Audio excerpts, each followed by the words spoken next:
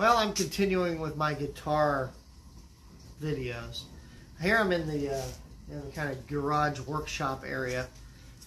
I'm going to talk about, for a minute, one of the guitars that's in a lot of my videos is this. Well, it's a knockoff of an Ovation. This is actually a pretty fun guitar, though. This is called a Nikko. I bought it. Another one of those marketplace finds. I don't know if it's in tune. It's been out in the garage for a few weeks. Not quite. Anyway, you've heard me play it. It is a Chinese knockoff of the Ovation. It's got a good-looking finish. It's one of those beat-around guitars. I paid $65 for it. I can't complain.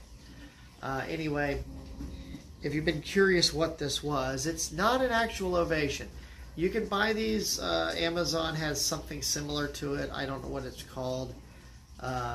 This particular one actually played pretty well most of the time. Although, when I was in the mountains, I was playing this. No, I was in Tennessee playing this. And it was going out of tune about halfway through some of the songs. That wasn't, I don't think, the guitar's fault. It was the weather. It was very hot and very cold, and very hot and very cold, and it was just wreaking havoc on these.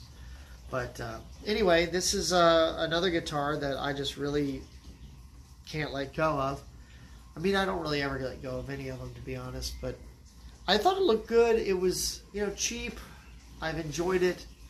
I'm not going to play it for you because it's just too out of tune right now to bother.